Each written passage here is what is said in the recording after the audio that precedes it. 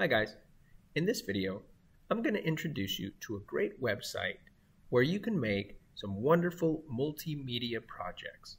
It's going to allow you to use your creative side in a new way. The website is called Canva, and let's check it out. Let's go to canva.com.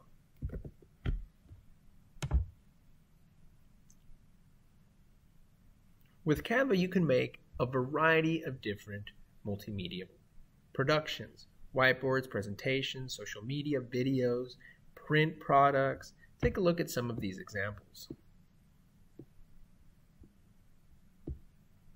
Your teachers will be impressed. So what do you want to make? Let's go ahead and just search poster.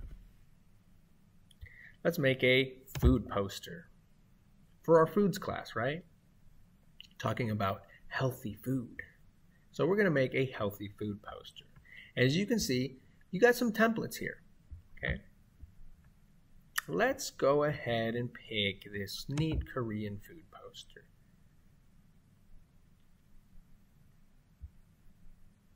So here, you're going to be able to use the tools on the left to adjust or change, include or take out different things. So let's say you don't want this bowl of bulgogi or bibimbap here on the bottom right. We can just delete it, and you can replace it with your own creation or an image of your own by selecting uploads.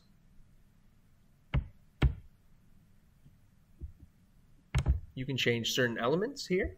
Now remember, if the element has the little crown on the bottom right, let's find when that does, that's a premium element, and you won't be able to have access to it unless you have the premium product.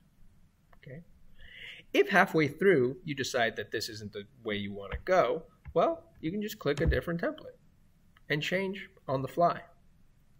I think the best way to do this is to start playing with it and create a poster for one of your classes.